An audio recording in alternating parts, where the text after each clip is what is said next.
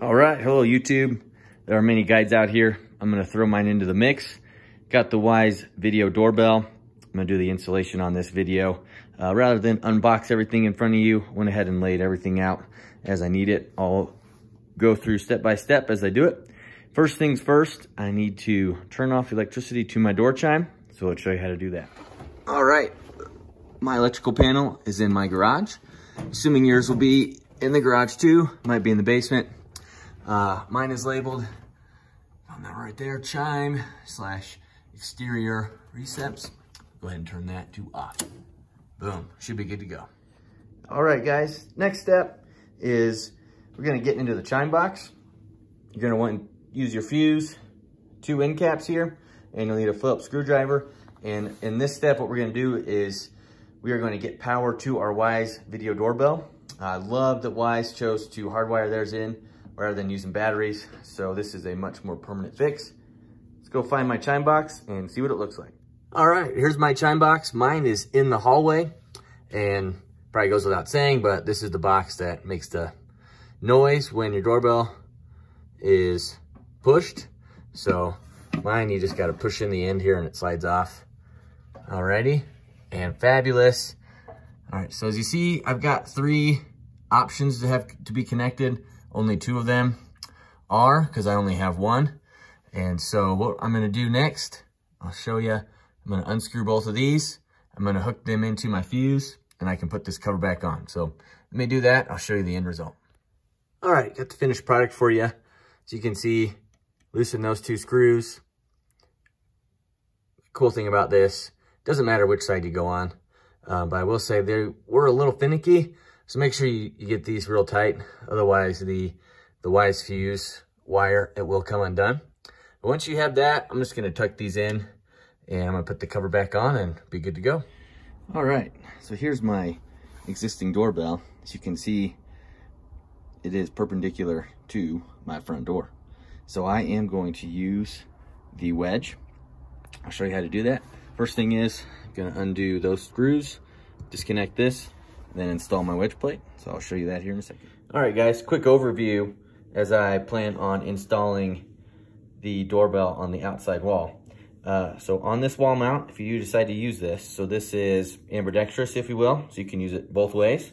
The key piece is this plate right here. So if you can see, so you want those facing up. So regardless of which way this goes, don't install it that way, that'd be backwards. See where this tab is? You want that tab where my thumb is to be at the top. That's gonna sit in there. And then as you can see, those 4 slots in each corner, those are what go on that little plate. So just heads up there, maybe save you some trouble. What I am gonna do, pretty neat. You see these 2 wires here? They've got the little U-shaped connectors. Those are gonna go right here on each side. I'm gonna go ahead and attach those. I'll show you what that looks like. You're gonna need your 2 caps. I'm going into siding in my house. I don't think I'm gonna need those. But for the plate, I'm gonna need 2 of these longer screws. I'm gonna use those. And so let me get a little bit more set up before installation. I'll show you what it looks like.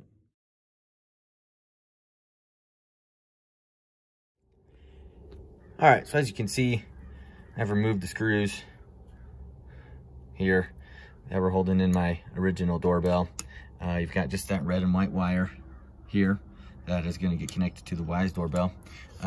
Showing this, you know, it's gonna have some touch up here on the sides. Mine was horizontal. If yours vertical, it's better. It's gonna cover it up. Fortunately, I've got this paint, so I'll be able to touch this up. But yeah, what I'm gonna do now is similar to the chime. I'm gonna loosen these, pull out these wires, and reconnect those to the Wyze doorbell. And I'll show you that here in a minute. All right, everyone, before I wrap up here, one key point that I missed. Fortunately, I'm able to edit the videos. All right, so if you use the wedge here, put this plate on and then put the screw on. So what I did was I attached the plate, assuming I attached the wedge before I attached the plate, assuming that I could do it separately. No, same screw does this plate and the wedge plate. So learn from my mistake there. Get your wires connected like so. Twist these on really good. One other thing to note, if you've got a lot of wire coming out, you might want to go ahead and shove that back in there before you get the plate in there, because you can see there's quite a bit of excess in there. I've got to like shove in here to get this thing to fit. So let me work on that. I'll get back to you. All right, guys, I got it mounted, and I will say I did have a little bit of trouble shoving all that wire back behind here. So if you're not using this wedge plate, like that really saved me. I was able to shove those end caps and everything back up in there. So just heads up in advance. And actually, if you saw those connectors underneath here, I had them coming down this way. I actually inverted them, so they were coming out the top. That was able to finally do it. So I'm gonna go turn on the power, get this thing connected. I'll show you guys a screenshot.